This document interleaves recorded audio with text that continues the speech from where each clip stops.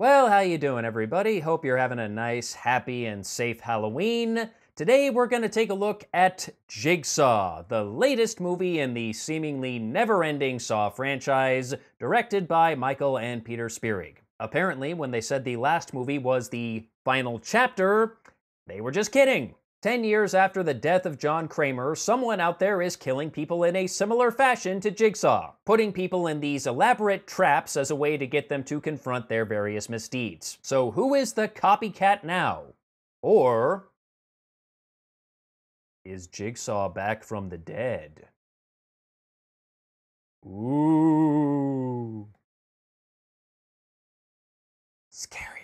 I'm not going to take too much time talking about the previous Saw movies in depth. I am simply going to say I like the first three, the second one is the best, and the rest, meh. And sadly, but not surprisingly, this one is also pretty meh. There's nothing especially bad about it, but there's really nothing particularly noteworthy either. Of course, a big part of the Saw franchise is the games, and the games are relatively well done here. Some are fairly complex, some are pretty simple, and I found myself liking the simple ones a lot more. And even Jigsaw himself says in this movie, the best games always are the simple ones. And speaking of Jigsaw, Tobin Bell is back once again, despite John Kramer having died 10 years ago. But being dead didn't stop him from being in the last few movies, so why would it stop him now? And I had an idea how they might bring him back, and it was more or less what I expected. In fact, it ended up being somewhat similar to what they did in the previous movie. And Bell is the main reason I keep seeing these movies, because he is awesome. One of the few parts of this movie where I was truly, fully engaged was his big scene towards the end. I honestly cannot imagine anyone else in this role. He just plays it so well, and he's always such an engaging presence. But even Tobin Bell could not save this film from mediocrity, and there are two big things that really dragged it down for me. For one thing, the movie tries to keep you guessing who the new Jigsaw killer is. Is it the medical examiner? Is it his assistant? Is it the good cop? Is it the bad cop? Is Jigsaw somehow back from the dead? Who knows? But they don't do a very good job of keeping you guessing. In fact, my first guess turned out to be correct. And in some cases, it just felt like they were trying way too hard. One character in particular is a Jigsaw fangirl who actually, and I'm not making this up, has her own warehouse filled with various recreations of Jigsaw's traps. Yeah, not the killer.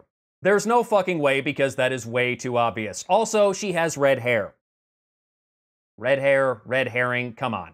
And the other big problem, and this is not specific to the Saw franchise, this happens in a lot of horror movies, I just had no sympathy for any of these victims. I really didn't. And granted, they are bad people, because Jigsaw doesn't target people who haven't done anything wrong. That's not his thing. But that in and of itself is not a problem. There's nothing wrong with seeing someone bad attempt to redeem themselves. That's fine. Hell, I saw this recently with Happy Death Day, and I liked Happy Death Day. My main problem with the victims in Jigsaw is they're just so fucking stupid. Criminally so. In some ways, it kind of reminds me of Unfriended. All these characters had to do was tell the truth and follow the rules. And had they done that, they probably would have all survived at least up to the final game. But apparently that was too much to ask. With the exception of the people who do make it to the final game, because the final game was actually a little bit tricky, they're all killed by their own stupidity. That's it. One trap in particular really pissed me off because, without giving too much away, basically one of the victims has to solve some sort of puzzle. And here is the damnedest thing. She solves it! She actually figures it out!